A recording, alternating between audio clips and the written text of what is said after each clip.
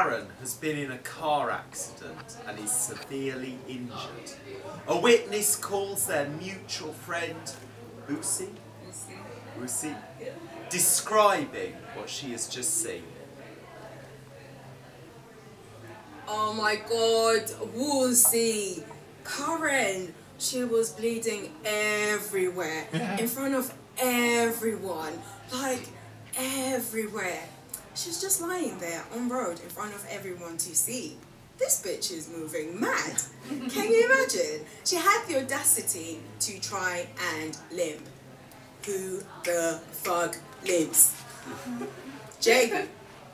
Of course the police turned up. That was mad in itself. They tried to arrest her, but of course, her being her, she passed out, so they had to hold her down and handcuff her.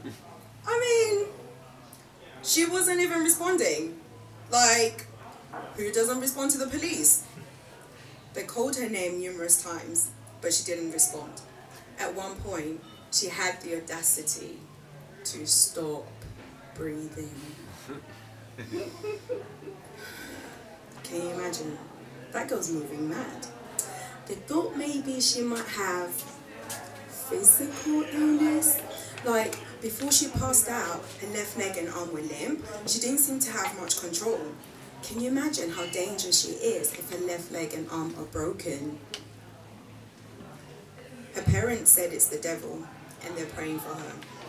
I mean, we all told her running wasn't good for her. Everyone knows running isn't good for you. Even that skateboarding, boxing, and football. And her weird friends in wheelchairs she started hanging around with. Oh my god, I told you this girl wasn't right from day. You know how she used to say her leg felt funny in school and she used to walk funny on it sometimes? Imagine if this is our attitude towards physical ailments, genetic disorders, life-threatening accidents, cancers, and even the celebrated childbirth. Thank you.